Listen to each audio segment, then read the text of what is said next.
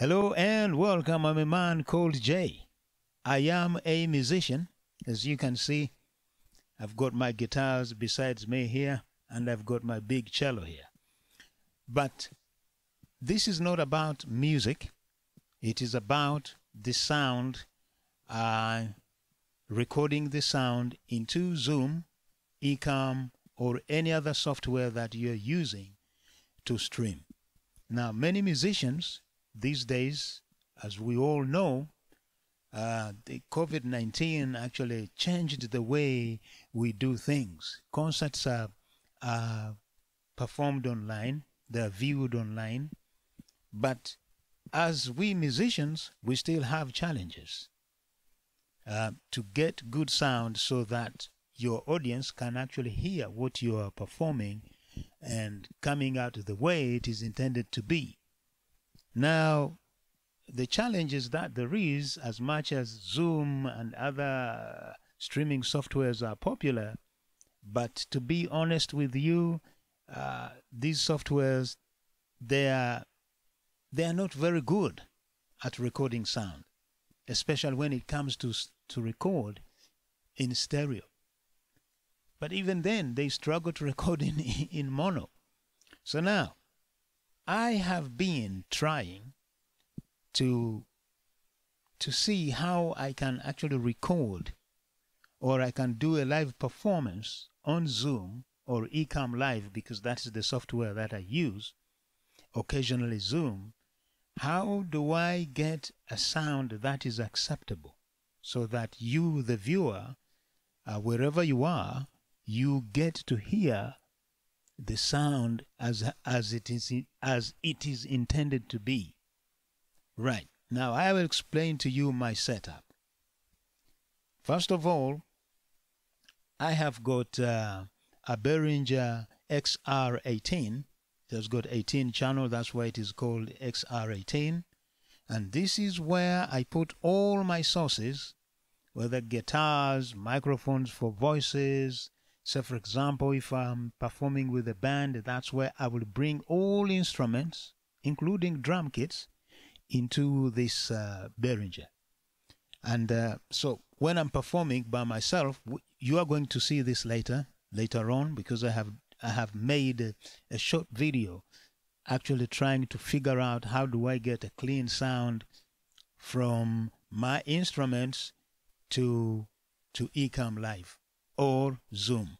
Now, let us start here. I have got Boss RC505 loop station. This is where I program a couple of beats. They go round and round, and then I can sing on it. I can play guitar on whichever loop that I have prepared. And then after that, it also comes back again into Behringer XR18. Now from there, then the challenge comes in. Now I want to take that sound into Ecamm. How do I do it?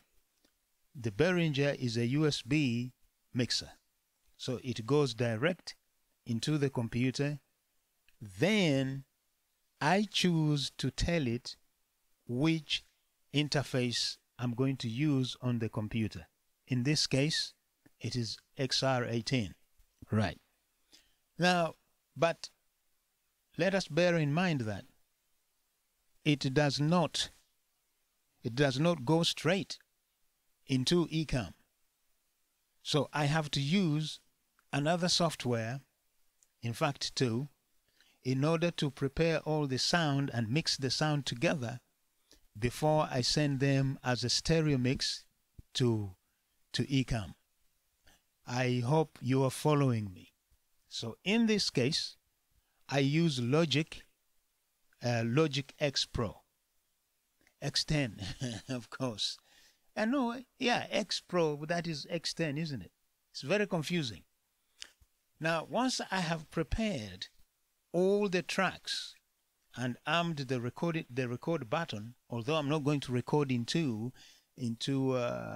Logic as I play live, but that's how you need to activate the live sound into Ecamm. But before it hits Ecamm, I have got a virtual, how do they call it? A virtual sound switcher.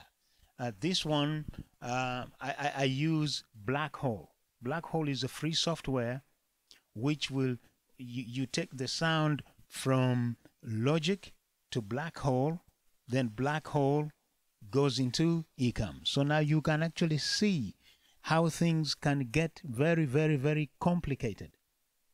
And sometimes it is you succeed and sometimes you don't, but there are still many challenges. Once you have figured out that, yes, like now I'm speaking into Logic, from Logic to Black Hole, then Black Hole into Ecam. It works, but it's always touch and go.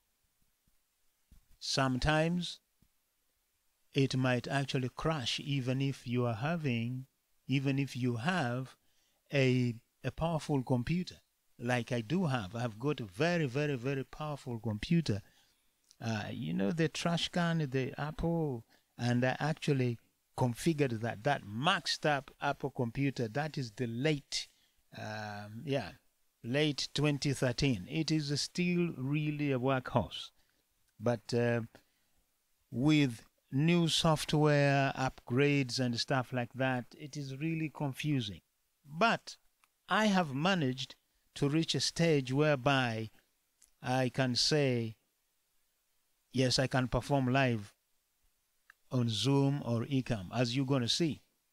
So maybe what we need to see or to hear, because I have made a short video going through the process as I have been saying, or as I have told you. Now, check out this video. This video is not about music, is not about performance, as you will see on the video. Well, I am really scuffling here and there. Some of my fingers are not really going the way they're supposed to do, because I switched from doing music to video. But that's not an excuse. I should be practicing. Now, let us see the video. And this is work in progress. I haven't finished yet. Until I'm confident, then I would really like to perform live like other musicians do, Yeah. And let me say this. Thank you very much for those Ecam or Zoom users who have made YouTube videos for people to learn how to get better sound for live performances. Anyway, here is the video.